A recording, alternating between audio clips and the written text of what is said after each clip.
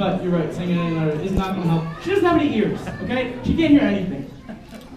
Who's ever seen snake ears before? Raise your hand if you've seen snake ears before. Yeah? I would love for you to show me some snake ears sometimes. That would be really, really cool. Okay? Snakes don't have any ears whatsoever.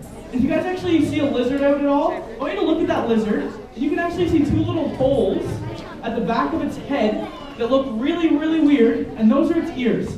Alright? This girl has none of that.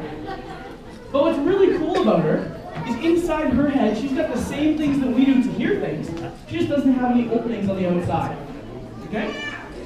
So the reason I'm telling you this, and I'm going to tell you a few other cool facts about her, because who here is scared of snakes? Anybody? Be honest. A few? Yeah. So you guys, the biggest thing that fear stems from is not understanding something.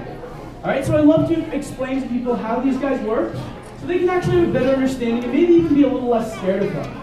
Okay? So Narcissa is a python. She's what's called a carpet python. They come from Australia. Okay? And she is super, super cool. And does anybody know how pythons eat? Yeah? They eat rats. But how do you think it might kill a rat? Is this a venomous animal? What do you think?